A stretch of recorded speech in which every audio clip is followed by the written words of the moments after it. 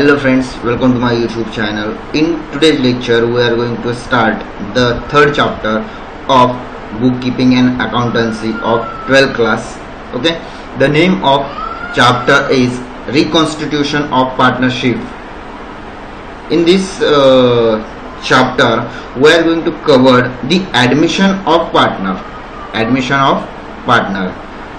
बघा विद्यार्थी मित्रांनो, आज आपण या थर्ड चॅप्टर मध्ये ऍडमिशन ऑफ पार्टनर हे कव्हर करणार आहोत. ओके, यामध्ये तीन आपल्याला गोष्टी कव्हर करायच्या रिकॉन्स्टिट्यूशन ऑफ पार्टनरशिप मध्ये.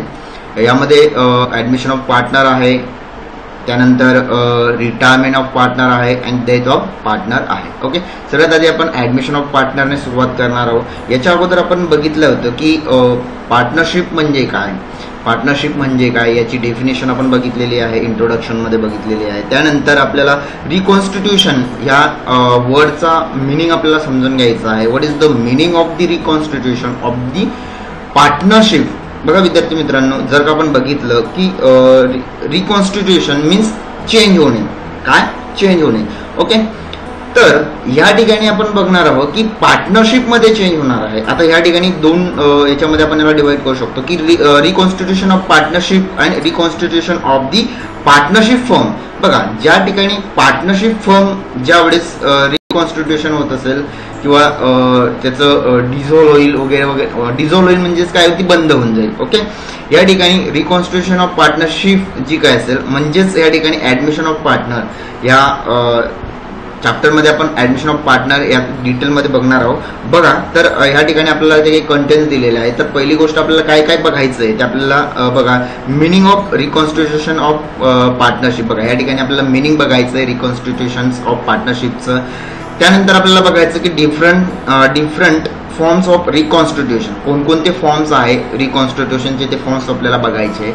त्यानंतर सर्वात आधी आपल्याला ऍडमिशन ऑफ पार्टनर बघायचं, ऍडमिशन ऑफ पार्टनर बघायचं. यामध्ये मग ऍडमिशन ऑफ पार्टनर मध्ये त्याची नीड काय आहे, गरज काय आहे. त्यानंतर capital brought by new partner, जर ठिकाणी जर ऍडमिशन जर कोणी पार्टनर घेत असेल तर त्या ठिकाणी जो काही कॅपिटल तो आणणार आहे न्यू पार्टनर, ते त्याची ट्रीटमेंट काय असणार आहे. त्यानंतर न्यू प्रॉफिट शेअरिंग रेशो म्हणजे काय असणार आहे, सॅक्रिफाईस रेशो काय असणार आहे. त्यानंतर मिनिंग ऑफ गुडविल म्हणजे काय, गुडविलचं मिनिंग आपल्याला समजून घ्यायचं आहे. त्यानंतर method of valuation of goodwill, त्यानंतर जी काही मेथड असणार आहे व्हॅल्युएशन ऑफ गुडविल, त्यामध्ये पहिली जी काही मेथड आपण बघणार आहोत की ॲव्हरेज प्रॉफिट मेथड आहे, त्यानंतर सुपर प्रॉफिट मेथड आहे.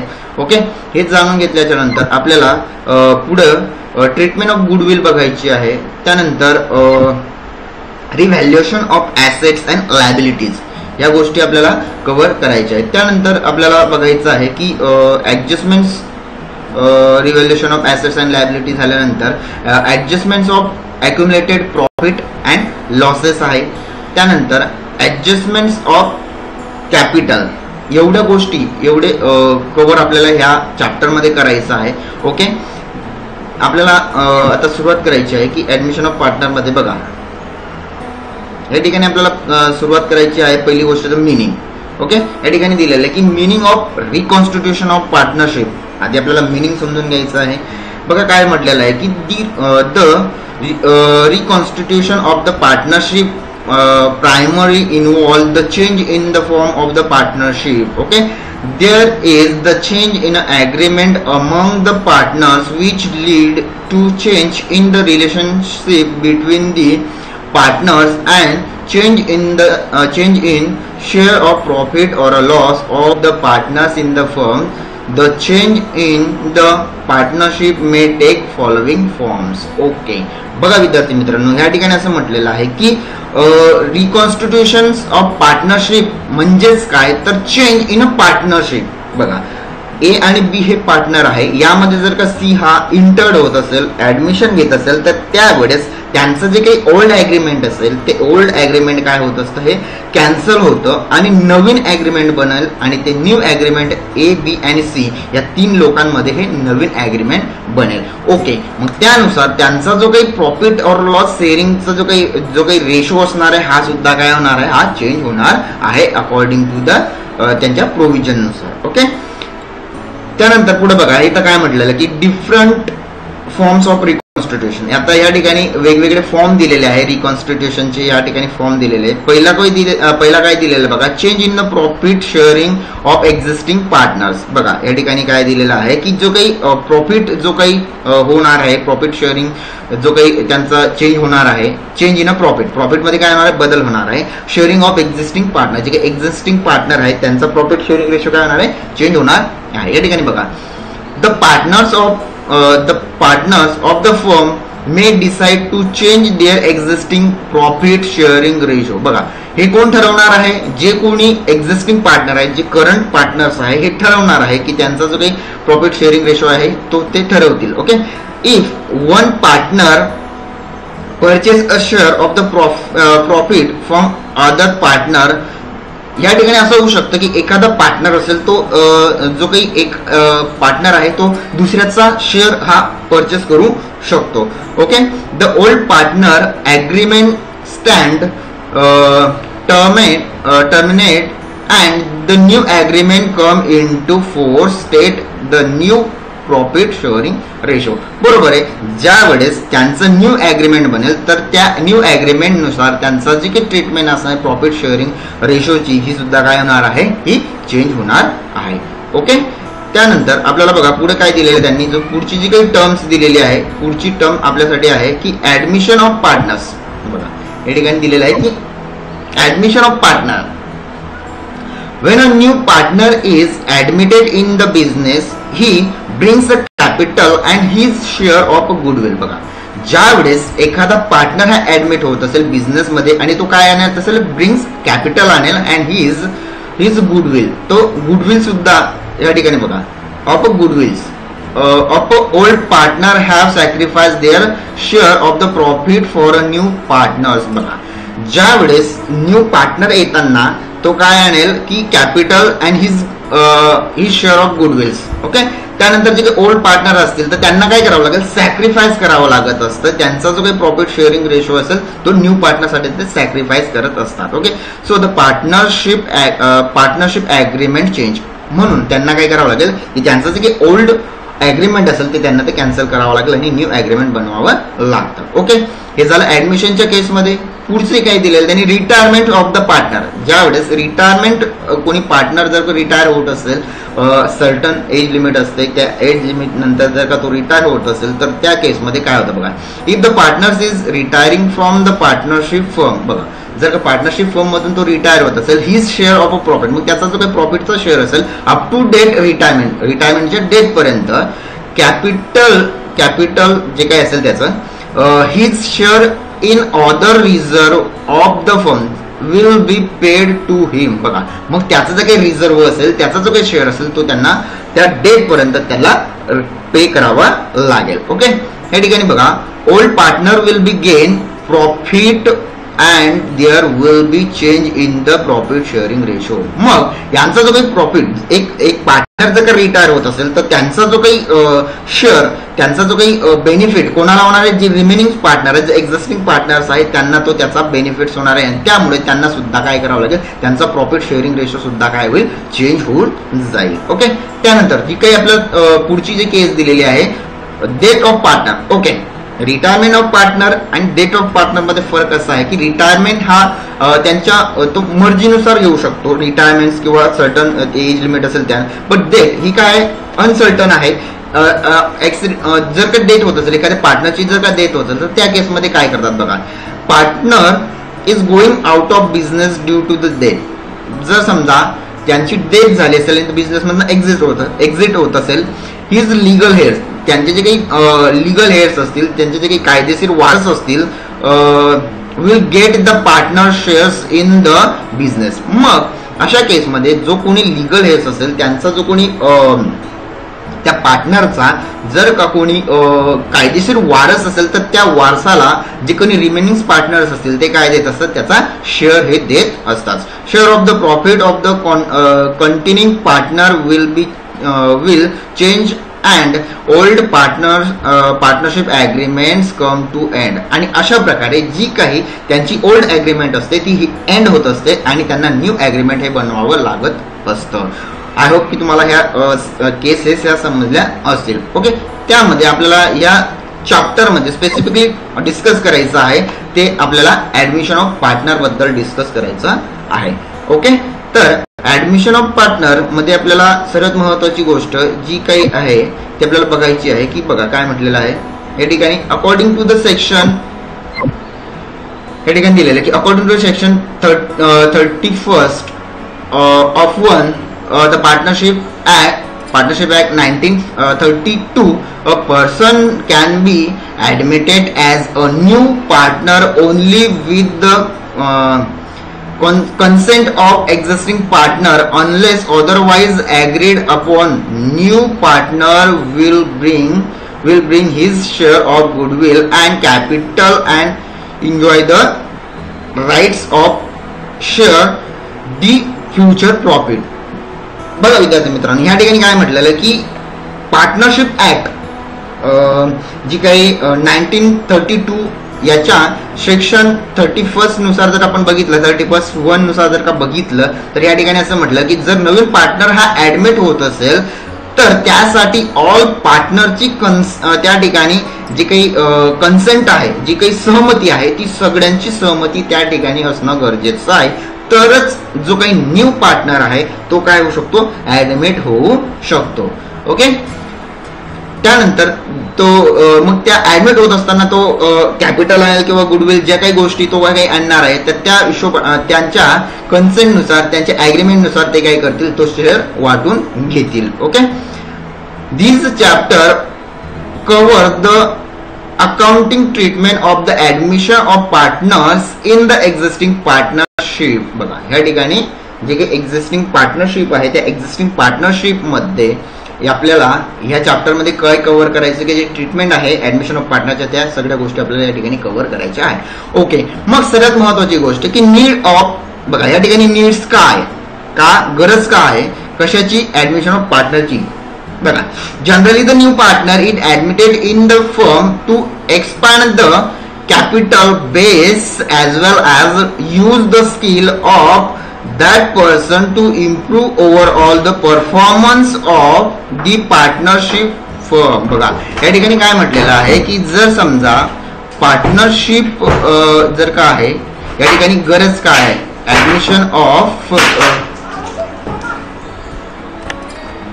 बघा विद्यार्थी मित्रांनो, या ठिकाणी जर का एखादा पार्टनर ऍडमिशन घेत असेल तर त्याची ऍडमिशन घेण्याची गरज का असते. बघा जनरली जर का एखादा पार्टनर ऍडमिटेड होत असेल तर त्याला ऍडमिट का करावं लागतं, जर का समजा आपल्याकडे भांडवलाची अभाव असेल, बिझनेसमध्ये भांडवलाचा जर का अभाव असेल तर त्याला भांडवलच्या बेससाठी आपण त्याला ऍडमिट करत असतो.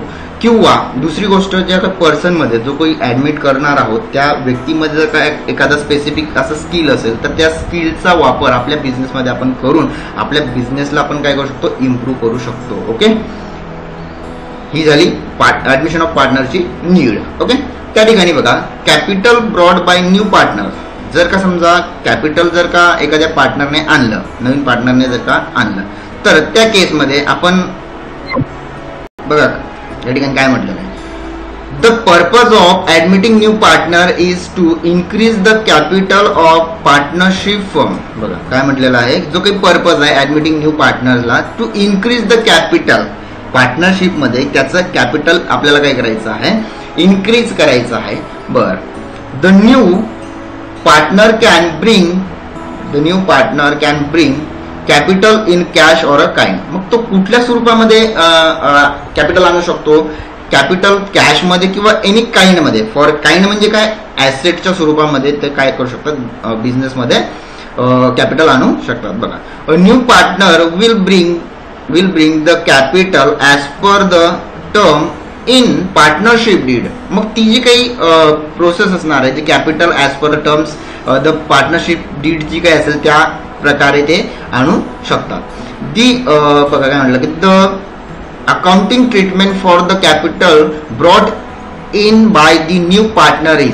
जर का समजा नवीन पार्टनरने जर का कॅपिटल आणलं असेल तर त्यासाठी जे काही ट्रीटमेंट खाली दिलेले आहे. सपोज जर का समजा ट्रान्झॅक्शन अशा प्रकारे असेल, when a new partner brings a cash towards his capital. जर का समजा कॅपिटलच्या स्वरूपामध्ये जर का नवीन पार्टनरने जर का आणलं असेल कॅशच्या स्वरूपामध्ये, जर काही कॅपिटल आणलं असेल तर त्याची ट्रीटमेंट काय असणार, जनरल एंट्री आपण कशी पास करणार आहोत, कॅश अकाउंट किंवा बँक अकाउंटला आपण काय करणार आहोत, डेबिट करणार आहोत आणि त्यानंतर टू न्यू पार्टनर्स कॅपिटल जे काही असणार आहे तर त्याच्या अकाउंटला आपण काय करणार आहोत, क्रेडिट करणार आहोत. ओके. त्यानंतर दुसरी जे काही ट्रान्झॅक्शन आहे, when a new partner bring certain asset towards in his capital. जर का समजा इन काइंड मध्ये आणलं असेल, ऍसेट आणली असेल तर आपण काय करणार, ऍसेट अकाउंटला डेबिट करणार आहोत आणि न्यू पार्टनर अकाउंटला काय करणार आहोत, क्रेडिट करणार आहोत. ओके. ही झाली ट्रीटमेंट झाली कशाची, जर का पार्टनरने कॅपिटल कॅश मध्ये आणलं असेल किंवा काइंड मध्ये आणलं असेल तर. ओके. तर या ठिकाणी बघा पुढचा जो काही मुद्दा आहे तो आहे न्यू रेशो. काय दिलेलं या ठिकाणी, न्यू रेशो दिलेला आहे. तर न्यू रेशो बघा काय होईल, as a new partner is admitted in a partnership, the profit ratio of existing partner change and there is a need to calculate a new profit sharing ratio including new partner.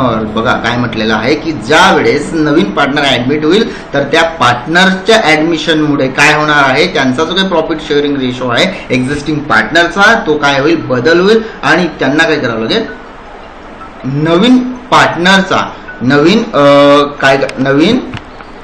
Partner जे काही असणार आहे नवीन पार्टनरचा काय करावं लागणार आहे, त्यांना include करून तो त्यांना कॅल्क्युलेट करावा लागेल. त्यानंतर दिस ratio is use for writing of goodwill and capital adjustment. मग त्यांना काय करावं लागेल, गुडविलला राईट ऑफ करावं लागेल आणि कॅपिटलला ऍडजस्टमेंट करावी लागेल. बघा formula for calculating new ratio. मग त्याच्यासाठी फॉर्म्युला दिलेला आहे आपल्याला. जर का आपल्याला जी न्यू रेशो काढायचं असेल तर न्यू रेशो आपण कशा प्रकारे काढणार, इफ टोटल प्रॉफिट, जर समजा टोटल प्रॉफिट हा 1 आहे सपोज, म्हणजे तो 100% आहे. बघ काय म्हटलेलं आहे की या ठिकाणी काय म्हटलं की 1 minus share of new profit is equal to balance of 1. Okay. अशा प्रकारे जो काही प्रॉफिट आपल्याला 1 झालेलं त्यामधनं आपण काय करणार आहोत, शेअर ऑफ न्यू जो कोणी असणार आहे न्यू पार्टनरचा शेअर आपण वजा करू आणि त्यांचं रिमेनिंग जे काही उरेल ते रिमेनिंग बॅलन्स ऑफ 1. ठीक आहे. त्यानंतर या ठिकाणी काय म्हटलेलं बघा, new ratio is equal to old ratio into balance of 1 किंवा याला आपण असंही म्हणू शकतो, if the sacrifice ratio is a old partner is given along with the old ratio the new ratio can be calculated as a follows. For example बघा हा काय कशा प्रकारे आपण न्यू रेशो काढू शकतो. न्यू रेशो कसा निघणार, new ratio is equal to old minus sacrifice ratio. कसा निघणार, old minus sacrifice ratio is equal to काय निघतो आपला, न्यू रेशो हा आपण फाइंड करत असतो. Okay. I hope you clear. त्यानंतर सॅक्रिफाइस रेशो म्हणजे काय, मग आता सॅक्रिफाइस रेशो म्हणजे पुढची जी काही टर्म्स बघा, when a new partner is admitted old partners have to sacrifice their share of profit to give the share of profit to new partners. New ratio is which the old partner sacrifice their share of a profit is called as the sacrifice ratio. This ratio is used to retain the goodwill in premium method. बघा या ठिकाणी काय म्हटलेलं आहे, ज्या existing partner काय करतील, आपला जो काही प्रॉफिट रेशो असणार आहे बघा, म्हणजे काय की जर जे ओल्ड पार्टनर असतील ते काय करतील, आपल्या प्रॉफिट मधनं काय करतील, जो काही प्रॉफिट जो न्यू पार्टनर्स आहे, जो काही प्रॉफिट शेअरिंग रेशो जो काय असणार तो न्यू पार्टनरशी काय करतील, शेअर करतील, त्याच्याशी वाटून घेतील. म्हणजेच ते काय करतील, स्वतःचा प्रॉफिट शेअरिंग रेशो हा काय करतील, सॅक्रिफाईस करतील आणि यालाच आपण काय म्हणणार आहे, सॅक्रिफाईस रेशो. बरं, मग सॅक्रिफाईस रेशो हा कशा प्रकारे निघेल बघा, sacrifice ratio is equal to old ratio minus new ratio. बघा कसा निघेल, ओल्ड रेशो मधून आपल्याला न्यू रेशो काय करावा लागेल, हा मायनस करावा लागेल. Change in the profit sharing ratio due to the admission of partner. बर, मग ह्या ठिकाणी आता हे जे काही न्यू रेशो काय आहे, त्यानंतर सॅक्रिफाईस रेशो काय आहे, याला आपण खाली दिलेल्या एक इलिस्ट्रेशनच्या उदाहरणाच्या माध्यमातून आपण समजून घेऊ. बघा खाली एक इलिस्ट्रेशन आपल्याला दिलेलं आहे, त्या इलिस्ट्रेशनच्या माध्यमातून तुम्हाला समजून जाईल की न्यू रेशो आपण कसा फाइंड करत असतो. आणि सॅक्रिफाईस रेशो आपण कसा फाइंड करत असतो. या ठिकाणी बघा काय दिलेलं आहे, कॅल्क्युलेशन ऑफ न्यू रेशो. या ठिकाणी कॅल्क्युलेशन ऑफ न्यू रेशो दिलेला आहे. या ठिकाणी काय म्हटलं, Mohan and Ganpat R sharing profit और loss in the ratio of 2:3. They admitted Chandrakant for 1/4 share in a profit. The new profit sharing ratio of Mohan, Ganpat and Chandrakant will be as under. Okay. या ठिकाणी बघा मोहन आणि गणपत हे दोन partners आहे. या दोन पार्टनरनी चंद्रकांतला ऍडमिशन दिलेलं आहे, ऍडमिट केलेला आहे आणि यांचा जो काही ओल्ड जो रेशो होता तो आहे 2:3 दिलेला आहे. ओके. त्यानंतर चंद्रकांतला त्यांनी ऍडमिट केलेलं आहे आणि यांचा जो काही फ्युचर प्रॉफिट त्यांनी ठरवला आहे की 1/4 हा जो काय असणार आहे याचा फ्युचर प्रॉफिट असणार आहे. ओके. मग आपल्याला काय करायचं आहे, या ठिकाणी आपल्याला न्यू रेशो फाइंड करायचा आहे. ओके. मग या ठिकाणी जो काही फॉर्म्युला आपल्याला दिलेला आहे की काय दिलेला आहे, 1 मायनस न्यू जो कोणी असणार आहे, जो पार्टनर असणार आहे त्याचा शेअर आपण काय करत असतो, मायनस करत असतो. या ठिकाणी बघा 1 मायनस जो काही जो काही शेअर दिलेला आहे न्यू पार्टनरचा 1/4 आहे, त्याला मायनस केल्यानंतर किती उरणार आहे, तो 3/4 उरेल. ओके. हा रिमेनिंग प्रॉफिट उरेल. ओके. मग त्यानंतर न्यू प्रॉफिट रेशो आपण कसा करणार आहे, ओल्ड मायनस काय करतो आपण, old minus into balance of 1. जे काही जे काही बॅलन्स असतं हे बॅलन्स उरलेलं आहे याला आपण काय करणार, मल्टिप्लाय करणार आहे ओल्डशी. आणि ओल्ड रेशो जो याचा ओल्ड रेशो काय आहे, 2:3 दिलेला आहे. ओके. या ठिकाणी बघा काय म्हटलेलं आहे की मोहन्स न्यू रेशो. या ठिकाणी बघा मोहनचा जो काही रेशो आहे, मोहनचा जो रेशो आहे तो या ठिकाणी बघा 2 दिलेला आहे आणि गणपतचा जो काही दिलेला आहे तो 3 दिलेला आहे. म्हणजे दोघांची जर का टोटल केली ती 5 होते. बघा या ठिकाणी मोहन 2 आहे, त्यानंतर दोघांची टोटल केली 5 आला. ओके. मग कसं लिहिणार आपण याला, 2/5 लिहितो इनटू जो आता त्यांनी जे बॅलन्स फाइंड केलेला आहे या ठिकाणी रिमेनिंग जो प्रॉफिट फाइंड केलेला आहे कसं लिहिणार याला आपण, 3/4 लिहिणार आहे. ओके.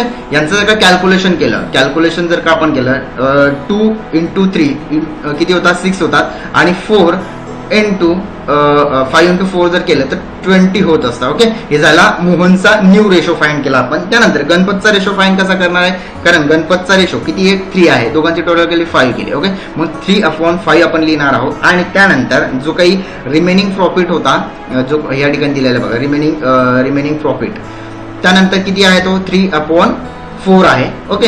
त्याच प्रकारे 3 × 3 केलं तर 9 होणार आहे, 5 × 4 केलं तर किती 20 होणार आहे. हा झाला गणपतचा रेशो. ओके. त्याच प्रकारे जर का आपण श्रीकांतचा रेशो घेतला, किती दिलेला आहे, 1/4 दिलेला आहे, 1/4 दिलेला. जर का आपण यांचा एलसीएम घेतला तर एलसीएम घेतल्याच्या नंतर जर यांच्या बघा अंशामध्ये जर आपण बघितलं की यांचं जे काही छेदामध्ये काय आहे, छेदामध्ये किती आहे, 5 आहे. या ठिकाणी जर का समजा या ठिकाणी यांच्या छेदामध्ये आता 20 आलेला आहे, याला जर का 20 करायचं असेल तर आपल्याला याला मल्टिप्लाय करावं लागेल, कितीने करावं लागेल, 5 ने मल्टिप्लाय करावं लागेल. या ठिकाणी जर का 4 ला 5 ने मल्टिप्लाय केलं तर 20 होऊन जाईल आणि या ठिकाणी 1 ला जर का 5 ने मल्टिप्लाय केलं तर किती होऊन जाईल, 5 होऊन जाईल. अशाच प्रकारे जो काही नवीन रेशो आपण या ठिकाणी फाइंड केलेला आहे, याचा 6 आलेला, याचा 9 आलेला आणि याचा 5 आलेला. बघा न्यू प्रॉफिट शेअरिंग रेशो या ठिकाणी बनलेला आहे. पहिला बनलेला आहे मोहनचा 6, त्यानंतर गणपतचा 9 आणि चंद्रकांतचा 5 या ठिकाणी. अशा प्रकारे आपल्याला न्यू प्रॉफिट शेअरिंग रेशो हा फाइंड करता येत असतो. ओके. त्याच नंतर पुढे आपल्याला त्यांनी सॅक्रिफाईस रेशो जो काय आहे तो त्याचं कॅल्क्युलेशन हे कशा प्रकारे करतात बघा या ठिकाणी दिलेलं आहे. या ठिकाणी कॅल्क्युलेशन यांचं दिलेलं आहे, calculate of sacrifice ratio. Sacrifice ratio जो आहे तो आपल्याला कशा प्रकारे शेअर करता येतो किंवा कॅल्क्युलेट करायचा आहे. A and B are a partner sharing profit in the ratio of 6:4. C is admitted as a partner. A new profit sharing ratio AB and C is काय दिलेलं बघा 10:6:4. Find out the sacrifice ratio. बघा विद्यार्थी मित्रांनो या ठिकाणी old जो काही या ठिकाणी ए बी हे दोन पार्टनर आहे, त्यांचा प्रॉफिट शेअरिंग रेशो काय दिलेला आहे 6:4 दिलेला आहे आणि सी ला ऍडमिट केलेलं आहे त्यांनी. सी चा ऍडमिट झाल्याच्या नंतर त्यांचा जो काही प्रॉफिट शेअरिंग रेशो बनलेला आहे 10:6:4 हा बनलेला आहे आणि आपल्याला सॅक्रिफाईस रेशो हा फाइंड करायला सांगितलेला आहे. बघा या ठिकाणी जर आपण बघितलं की सॅक्रिफाईस रेशो आपण कशा प्रकारे काढतो की old ratio minus new ratio आपण हा करत असतो. बरं, या ठिकाणी बघा काय म्हटलेलं की एचा जो काही सॅक्रिफाईस रेशो येणार आहे, एचा सॅक्रिफाईस रेशो ए किती दिलेला आहे ओल्ड मध्ये बघा काय दिलेला आहे 6 दिलेला आहे, बीचा किती दिलेला आहे 4 दिलेला आहे, दोघांची टोटल केली तर 10 येते. ओके, या ठिकाणी काय घेतलं आपण एचा जर का सॅक्रिफाईस रेशो काढायचा आहे तर 6/10 आपण घेतला मायनस आपल्याला काय करायचं न्यू रेशो. हा जो न्यू रेशो बनला आहे, न्यू रेशो कसा आहे बघा, एचा किती आहे 10 आहे, बीचा काय आहे 6 आहे आणि सीचा काय आहे 4 आहे. या तिघांची जर का टोटल केली ती 20 होत असते. बघा या ठिकाणी आपण 20 घेतलेला आहे आणि एचा प्रॉफिट आपण घेतलेला, एचा जो काही शेअरिंग रेशो आहे तो आहे 10 आहे. ओके, मग आपण काय करणार आहोत, यांची जर का आपण कॅल्क्युलेशन केला तर तो आपल्याला एचा सॅक्रिफाईस रेशो किती मिळाला 2/20 मिळाला. ओके, त्यानंतर बीचा जर का सॅक्रिफाईस रेशो घेतला, बीचा या ठिकाणी दिलेला आहे बघा, बीचा काय 4 दिलेला आहे, बीचा काय दिलेला आहे 4 दिलेला आहे. त्यानंतर या ठिकाणी बीचा किती आहे 6 दिलेला आहे. त्यानंतर ओल्ड रेशो मध्ये आपण काय घेतलेला आहे 4/10 घेतलेला आहे आणि न्यू रेशो मध्ये काय घेतलेला आहे 6/20 म्हणजेच यांचा जो काही रेशो आपल्याला मिळालेला आहे 2/20, याचाही 2/20 म्हणजे that's means it is the equal sacrifice ratio. Okay, the sacrifice ratio of A and बी किती आहे 2/20 as to 2/20. दॅट्स मीन जर का कॅन्सलेशन केलं तर आपल्याला 2:2 दॅट्स मीन 1:1 हा आपल्याला त्यांना इक्वल सॅक्रिफाईस रेशो आलेला आहे. आय होप की तुम्हाला ऍडमिशन ऑफ पार्टनर मधल्या ह्या ज्या काही गोष्टी आहे आपण आज ज्या कव्हर केल्या त्या समजल्या असतील आणि रजिस्ट्रेशनच्या माध्यमातून तुम्हाला जे काही न्यू रेशो आहे त्यानंतर सॅक्रिफाईस रेशो आहे या गोष्टी तुम्हाला समजल्या असतील.